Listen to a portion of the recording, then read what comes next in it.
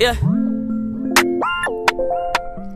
Hey y'all, what is up, and welcome back to my channel for a speed build. So today we are building an off the grid house in Sulani.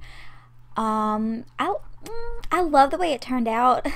Even though I had went to Twitter once I started building it, and I was like, look, you know, I haven't really played much with this off the grid trait.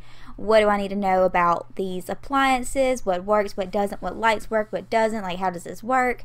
And nobody got back to me until after I had finished the build, which was unfortunate.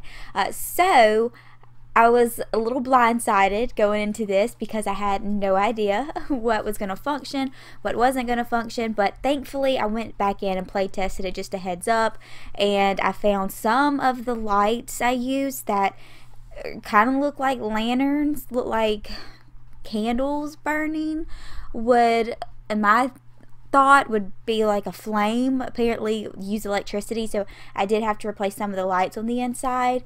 Thankfully I used the right icebox refrigerator, I used the right plumbing and everything, so yeah, I think it turned out really nice. But I mean, just from what I've heard since people finally got back to me about this build, or the off the grid lot trait, and what I asked about it, was that it's just really frustrating to play in because of the negative moodlets your Sims are going to get when they're using the shower, the little makeshift shower.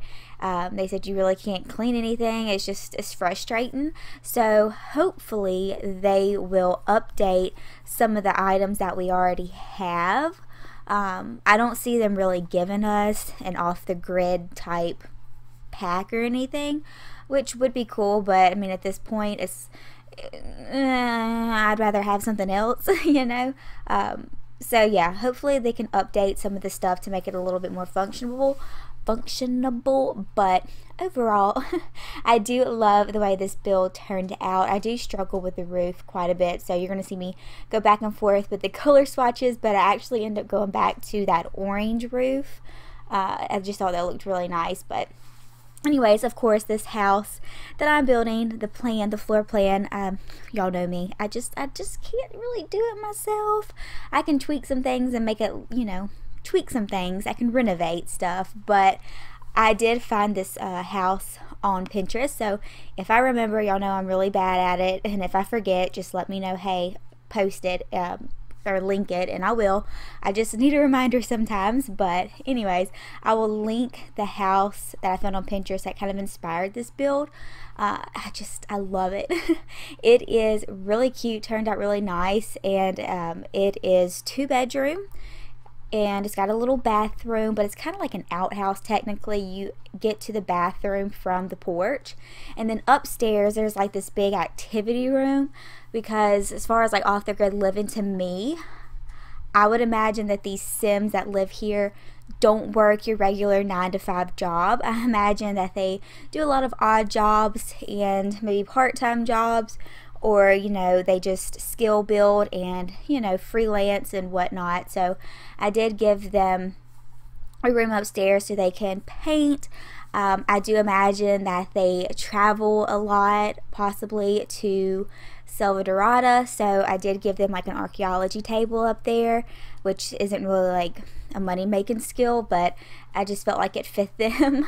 There's just a lot of activities for them to do, to get involved in. I don't know, I just feel like living off the grid, it's dark in the house, which there's lights, there's candles everywhere, but it's still not very bright. I feel like I'd have to be outside all the time. That's just me.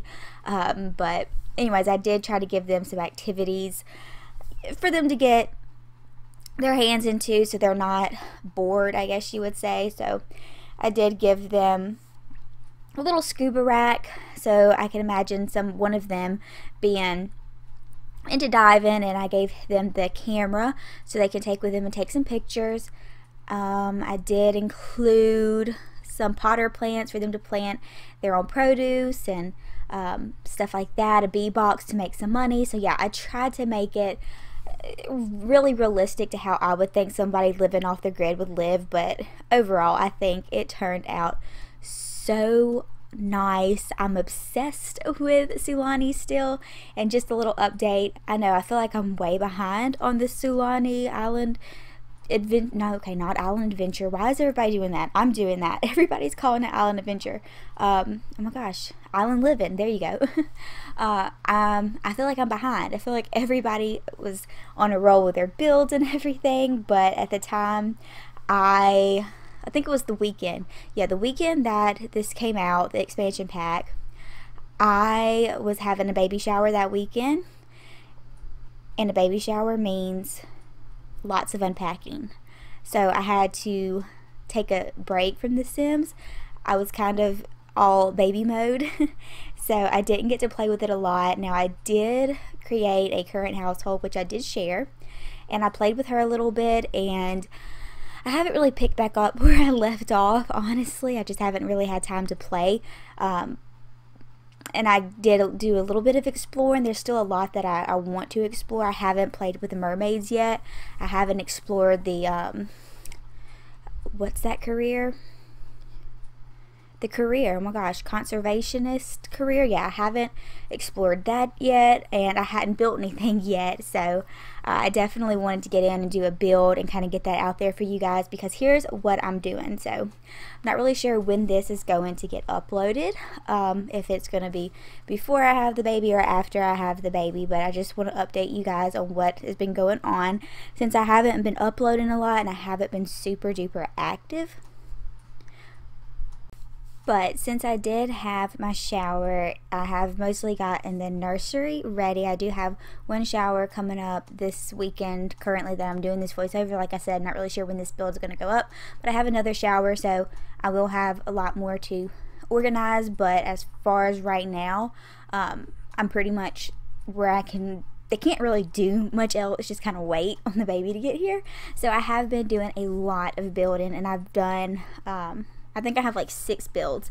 I still have to do voiceovers on all of them and thumbnails and everything, but basically my plan is, while I'm kind of just waiting on the baby to get here, as long as I'm up for it and in the mood, I'm going to be doing a lot of building, a lot of creative sims, just a lot of pre-recording, trying to get the voiceovers ready and everything. That way, you know, even if I don't get around to all the voiceovers, but at least I have some builds.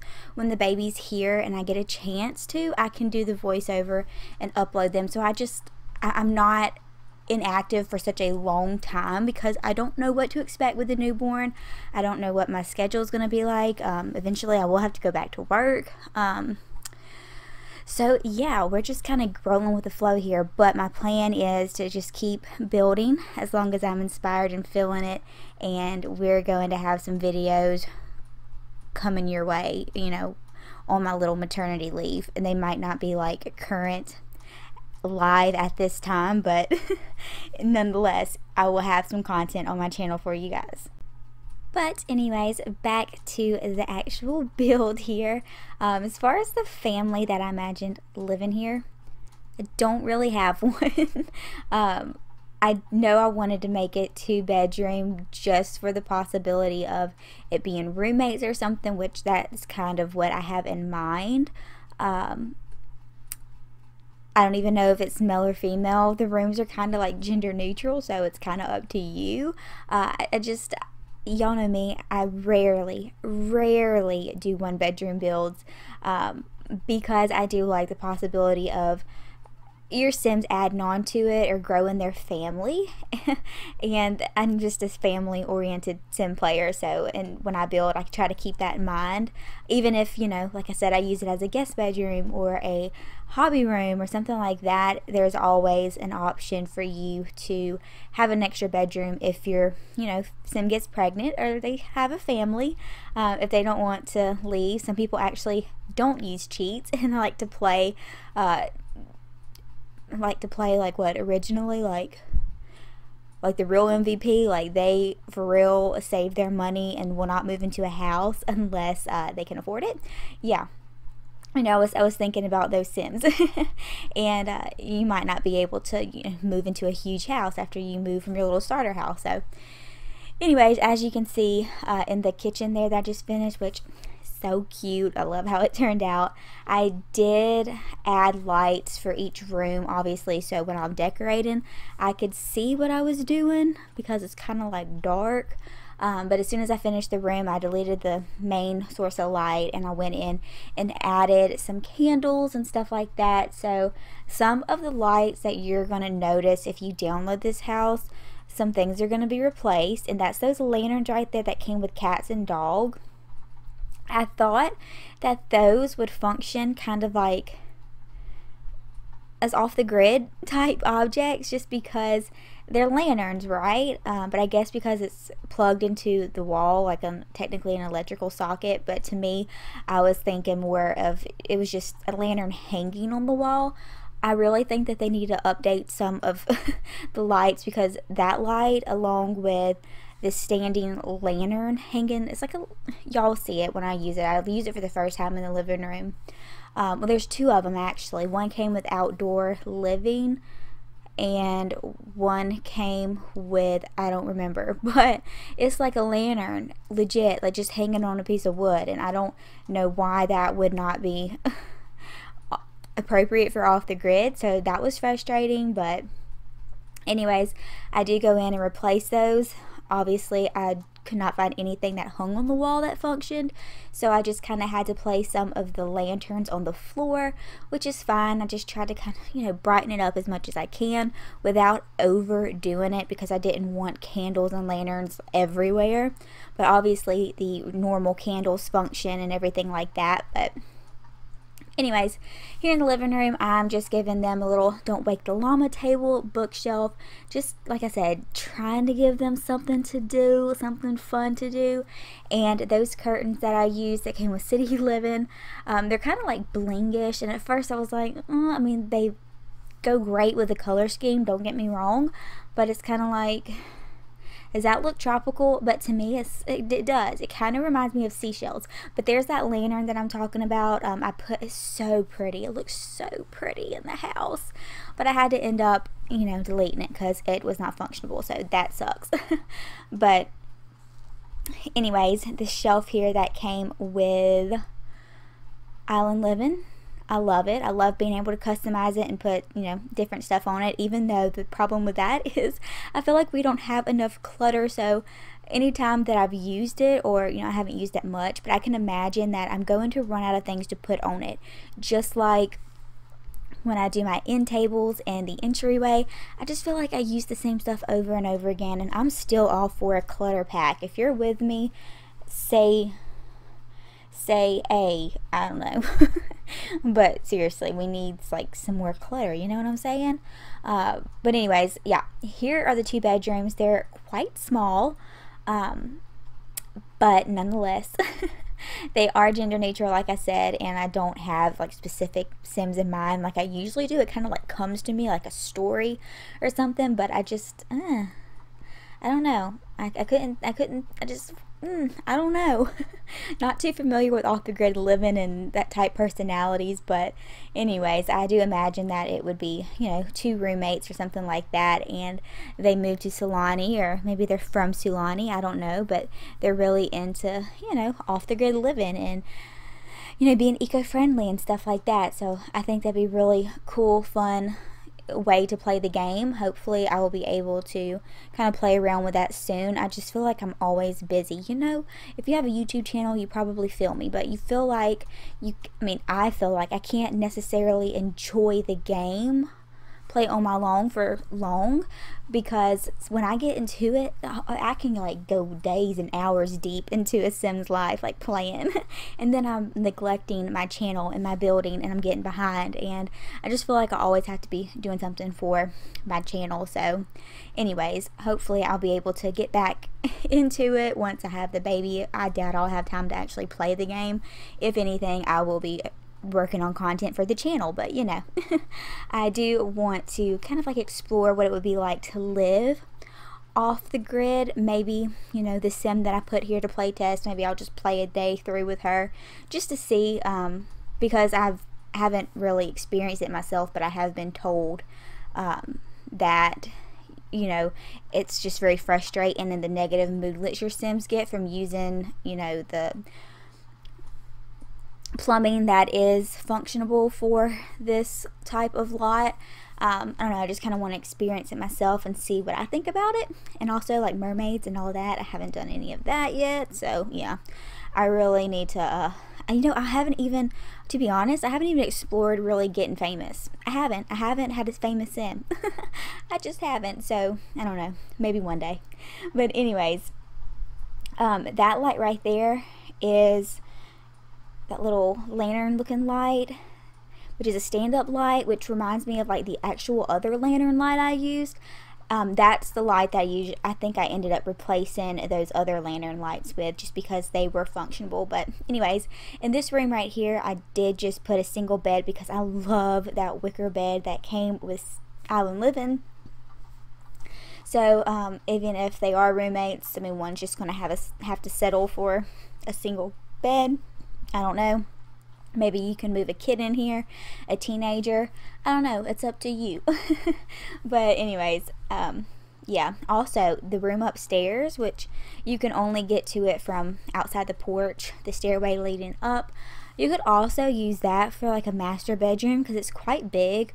But like I said, I just decided to use it for a study. I don't know. I just don't necessarily see this being an ideal family home. Maybe, possibly, I don't know. I mean, you could, but for me, I didn't see it. So I wasn't thinking family oriented in mind, because I don't know. I just can't really imagine like a little toddler or child running around in a house like this with just candles and fire everywhere. It's just kind of hazardous, if you ask me. So anyways, those little skateboards that came, I think they come with Parenthood or something like that.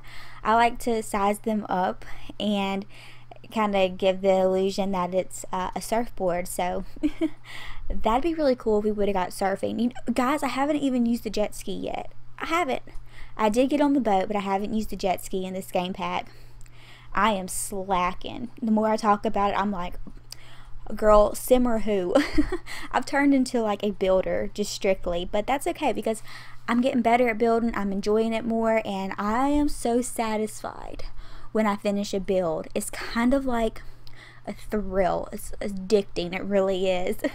And I think all the builders can agree with me. But here's the little outhouse right here, and I do have to replace the light in there. I stick the lantern on the floor because that's the only thing I could find that would work.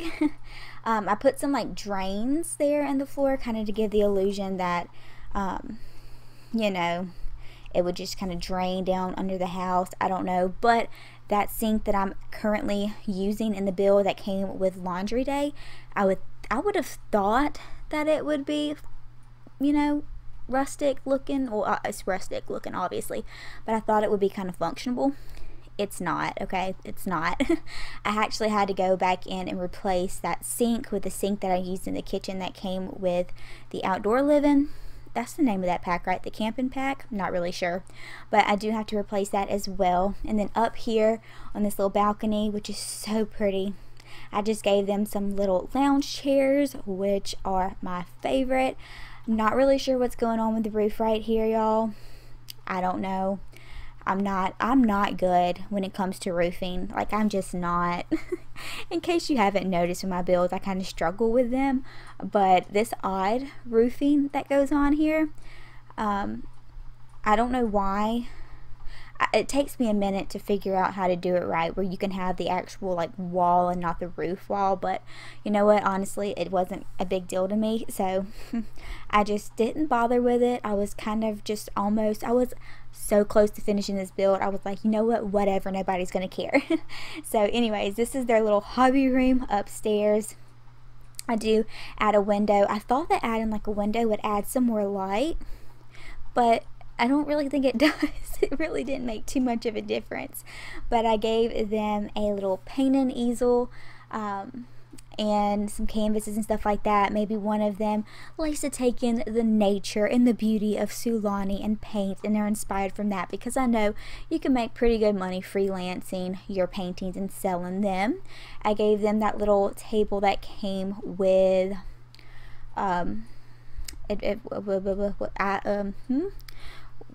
jungle jungle adventure. Is that what it was? Oh my gosh, I don't even remember the names of these packs anymore. I don't even know.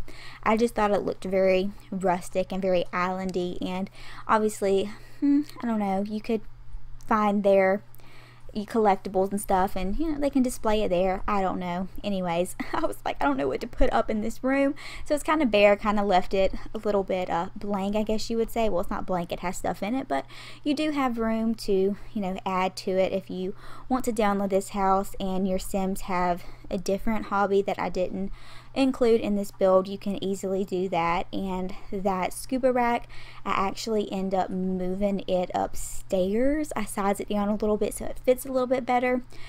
I'm not really sure why my plants got deleted when I had exited out and went back into the save. I think it's probably because it's so close to the edge of the lot and I didn't go in with move objects on, which is frustrating. But anyways, I do know that you can use the wood burning stove, but I didn't use that. I used a grill and the fire pit that came with Island Living instead.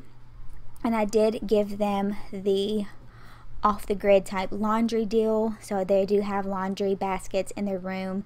I don't remember if I included that, but if I didn't, I went back in and added them when I play tested. But anyways, yeah, your Sims have to wash their clothes by hand and hang them up to dry, and I don't know, I just think that's so fun. Like, these are some hardworking Sims that live here.